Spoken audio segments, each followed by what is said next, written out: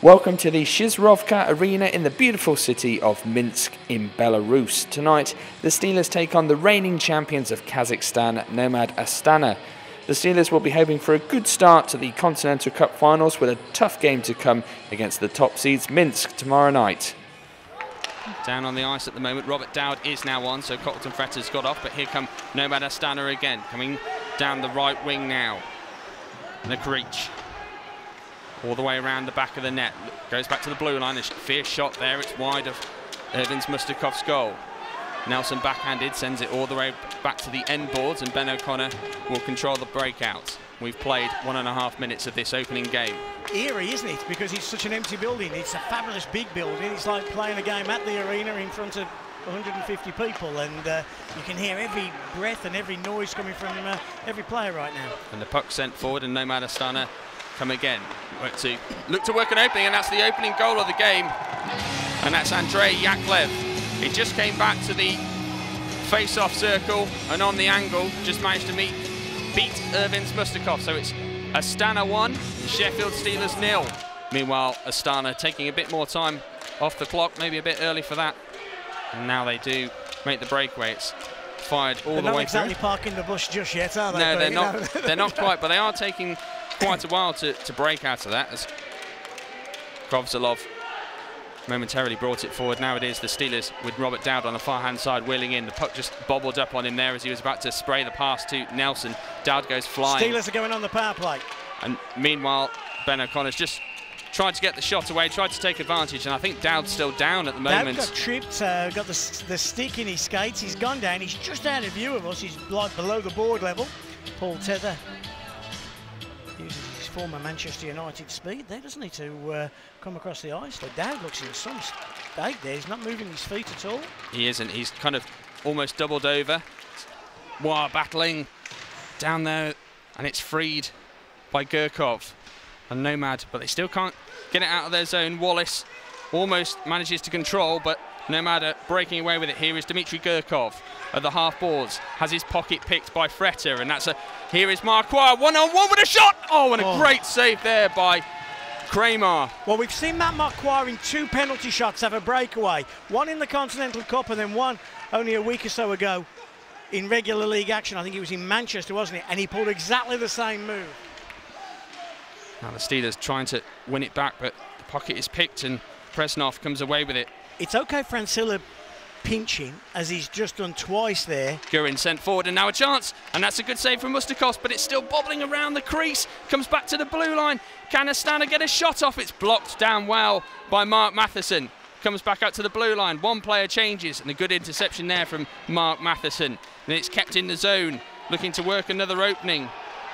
And that's the second goal from Nomad Astana at the back door. Gurin it is that has it. And Nomad Astana have doubled their lead within the first 3 minutes and 48 seconds.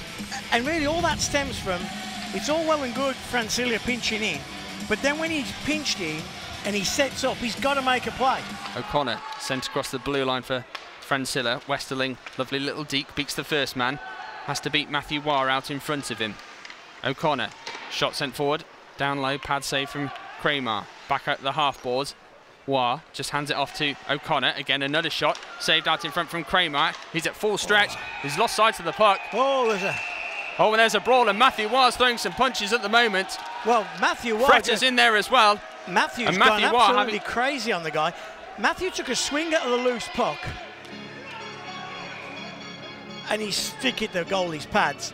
He was then mobbed by the 2 defensemen. It's Alexander Pelevin who is having to be restrained He's going to get a roughing call, but I think Matthew's going to come out on the wrong side of this one somehow. I think Matthew might get the slash and then might get the rough as well.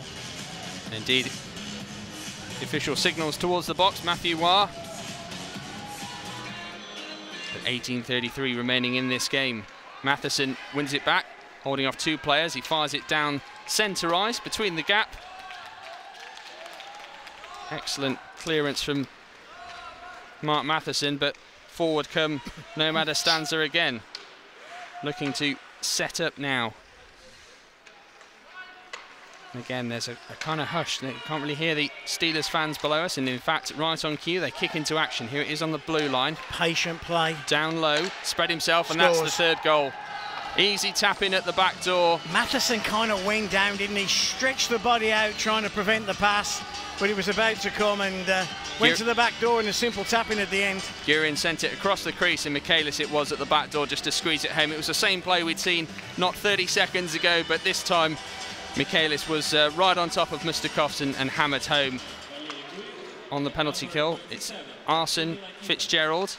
There's just been a change on the far-hand side as Vaudix comes onto the ice. Astana come again. It's on the far right-hand side. Glove save from Mustakovs, and he drops it immediately for Arson to clear.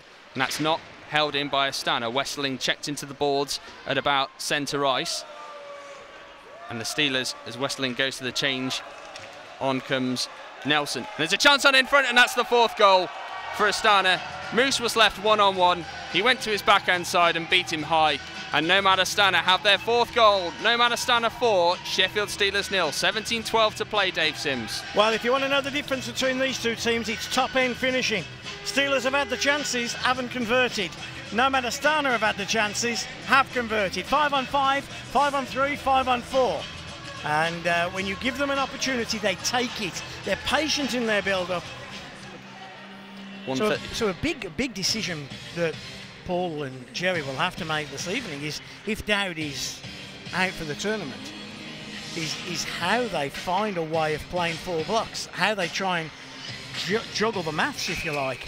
Well, it looks that's what they'll have to do. It looks like an early decision is Neely slotting in at that right wing, and that's like for like. Although Neely's maybe not the shooter you'd like him, you know, he's not going to replace a Robert Dowd, but in terms of positional, that kind of makes sense. But it's how you go about adjusting the rest of the lines. As there's a shot there fired wide from Astana. Fitzgerald sent into centre ice for Wallace. Little move there from Wallace. He's got Wire ahead of him, and a lovely move there from Tim Wallace, and forced a good save from great play, Wallace. Graymar.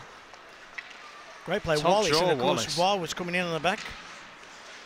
And Wallace it is that wins it back, but for Astana, here is a shot there, high and wide from Gurin.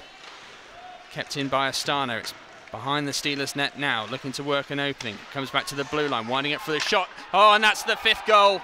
Lovely play there. He faked the shot, the defenseman, and then just picked out the man at the back door. Clock still counting down, actually, which probably won't be a bad thing. But 48-36 is going to be the time of that 5th goal. But he looked like he was shaping to shoot as he wheeled in from the blue line and just found the man at the back door. And it was an easy tap home past Mustakovs. We talked about it earlier. It's all about taking those opportunities and better finishing. It could have been a different story. As you said, they certainly had their opportunities. Neely has a chance, and that's a goal there for Eric Neely. Straight from the face-off. Crashed hard towards the net. And Eric Neely has his first goal as a Sheffield Steeler.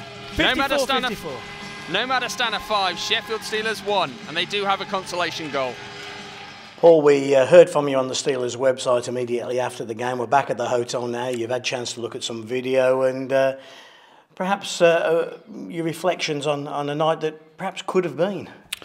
Bad mistakes, David. And the first goal was a 3-on-3. We end up chasing behind the net. And, you know, they throw the puck from behind the net. You don't score from behind the net. You score from in front of the net. So I don't know why we're chasing into areas we don't need to be in. And, you know, they get that first goal after a minute and a half. And you think, you know, that was a cheesy one, an easy one. We gave them that opportunity. And the second one, we had full puck possession. We threw it up the wall and nobody there. And it came all the way back as a guy parked out in front of Moose. And then, but we, you know, up until that point, I didn't think there was anything in the game. And we had some opportunities and some chances we didn't bury. And Yamteen takes a penalty, you know, an interference penalty, stupid interference penalty at the start of the third period. And then Davy Phillips gets called by what looks like a guy's faking, you know. But then Ben could have got one by a trip in front of the net. Let's just focus. And there's the game, right there. There's the game gone. So that was a little disappointing. But what we got to do is we got to pick ourselves up. We know it's a tournament. You know, they could go on and lose the next 2 games. We could go on and win the next 2 games and see where that takes us. So I'm a little disappointed defensively how we we reacted. I'm getting a little bit annoyed at the amount of opportunities we're giving teams when we're trying to push to get back in from a power play point of view and taking stupid offensive zone penalties. And our focus has got to be better tomorrow. Is it also frustrating that when you do create chances, you're not burying those chances at the moment? Because there were some clear-cut ones. David, that's the sport. You know, if we're putting ourselves in a position to score goals and we don't take them on the night through. I mean, their goaltender was good tonight.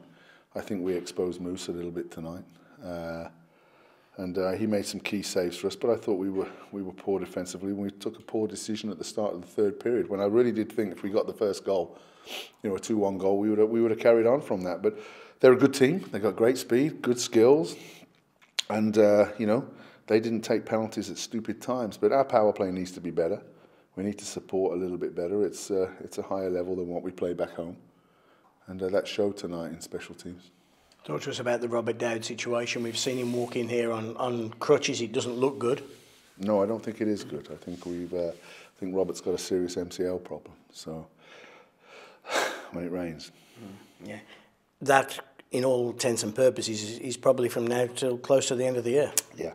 I mean, John out, you know, Kirky didn't make it because of illness, and now Dowdy, and it's that Continental Cup curse that comes back and haunts us all. But you know, we've got to pull our socks up and go again tomorrow.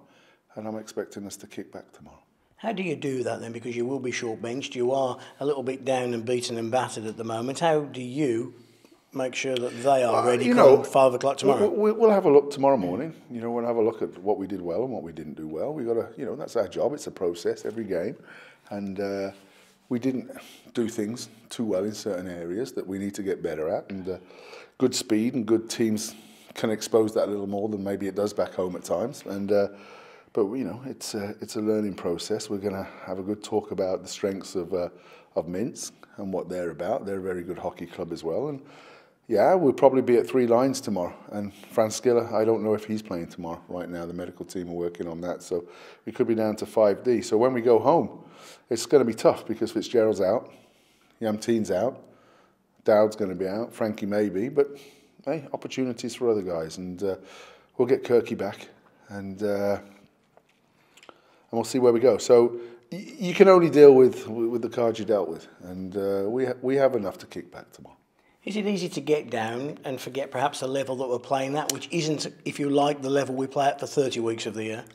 It is. But you know, I just didn't think we did ourselves any justice. A little bit like the first game over in Copenhagen, and no excuse. You know, the club sent us out 2 days early, and we were ready. We knew about them, but it was you know, like I said. I mean, in the last few games, we've been taking penalties in the offensive zone that we don't need to take. It's given teams the opportunity to bury us, and that's what they did with that third goal. And then I felt that on the bench, that, oh, here we go. But in tournament hockey, you never know. You never know what's around the corner, and we've got to have a good look at ourselves tomorrow, have a good look at the opposition we're playing tomorrow, and enjoy the game, you know. And we've got, what, 20 fans that have made this long, long journey over here, and they want to see their Steelers team give everything they have, and we'll make sure that happens.